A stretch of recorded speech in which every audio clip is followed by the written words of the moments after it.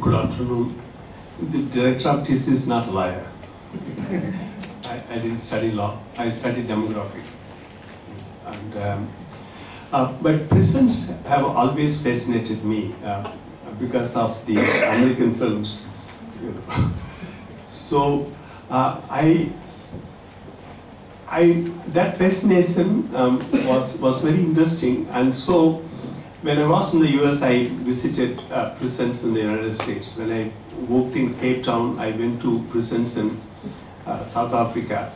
When I came down to Bangkok, I visited prisons in Bangkok.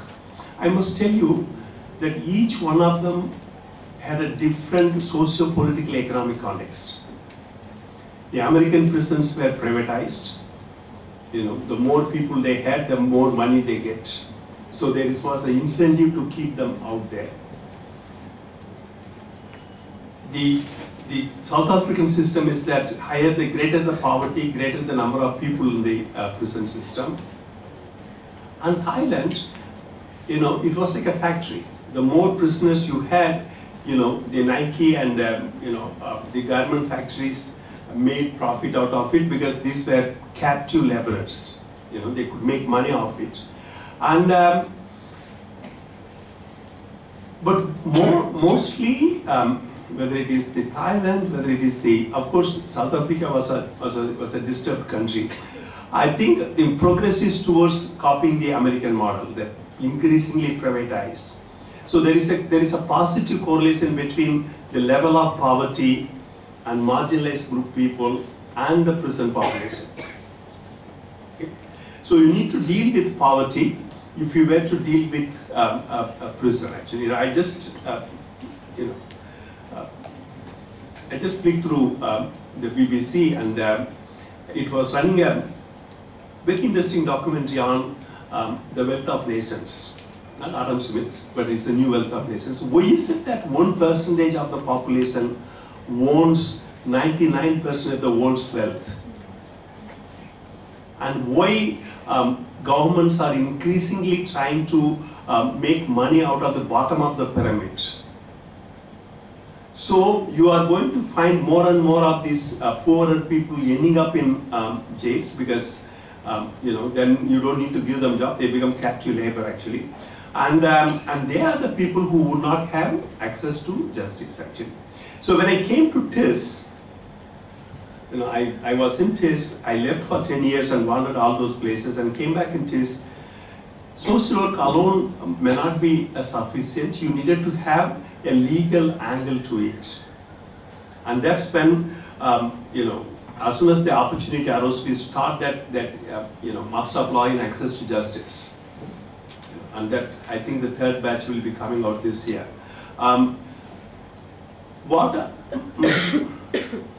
Madhurima said was a note which I wrote along with the Professor Asa Bajpai some 3-4 years ago, and we had a consultation at National Law School, Bangalore, saying that can the law schools across the country come together, create a framework whereby, make it mandatory for the 4th and 5th year students to document whether it is the under trials or those who have been tried, create documentation and fight the cases. Of course, since I'm not a lawyer, I'm not a law professor, I'm not a vice chancellor of a law university, it moves very slowly. So I'm after now, Professor Panda, get the vice chancellors convinced that we need to get a network of universities, law universities, that made legal aid as a mandatory condition. And in the sense that let them go every week, one day, to a community or to a prison or to a detention home, whereby these young people can actually do some work. Because anyway they are going to serve the capital, they are not going to serve the poor. But at least when they are studying, by putting them through to that process, you can make them to do some better work. This is one part of it. The second is that along with Keele University's law school, we have created a website. This is an interactive website it allows for anyone in distress to register. Now, once it is registered, then you need to have a battery of people who can follow up that and build that case, and then link it up to a lawyer who can take it up. Actually, the website is fully developed. It is being translated into local language, and we want to roll it out.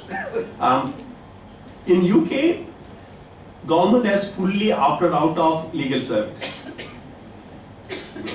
The Anglo-Saxon model is very different actually. So they have totally gotten out of legal service to poor people, and so universities have taken up this responsibility, and Kiel has done a good work on this part of it. So what we did is that we brought the programmer from Kiel, and we have gotten that worked out here, and we want to make it go online, but then we need people to service that.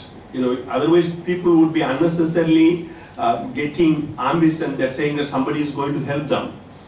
So friends, what I am trying to tell is that don't leave it to only a handful of good-natured lawyers and civil society organizations to fight for the justice of overwhelming number of our people, because that is not possible.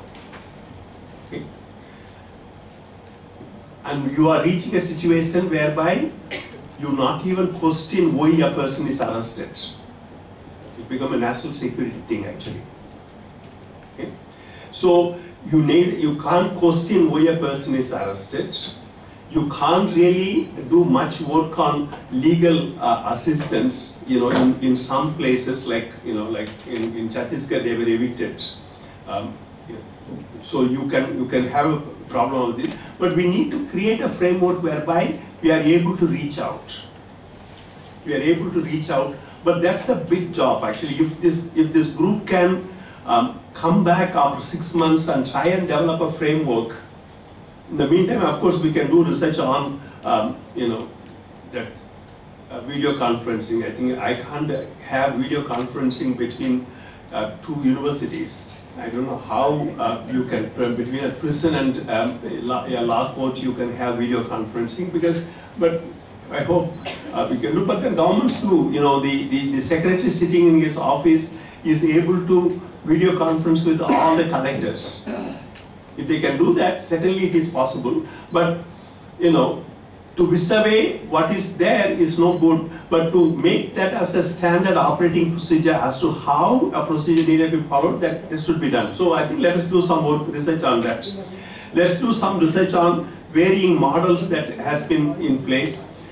And our universities, both law universities and other universities, need to do something for people in terms of providing some support. And poor people needed to be, poorer communities, they are sitting at home, wife or husband were leaving someone in prison. They don't have any idea what to do actually with the situation. They don't know which prison they are lodged in. So the website process, what we have identified is that it will be a good way to link up with people, but you also need paralegal workers. You need paralegal workers to work with the communities in order to link up with the system. Otherwise, how would they have the knowledge of reaching out to support system that is available? This again, law schools can play a very important role in creating this framework. So my own ambition is that every university in this country, whether it is law university or medical university or this university or that university, should have a legal aid clinic. The law schools need to play a much important role. We need to encourage, increasing number of young people to get into working with people rather than working for the capital. I think there are a number of things that can be done, but that can be done only collectively. So it's a wish list. Thank you.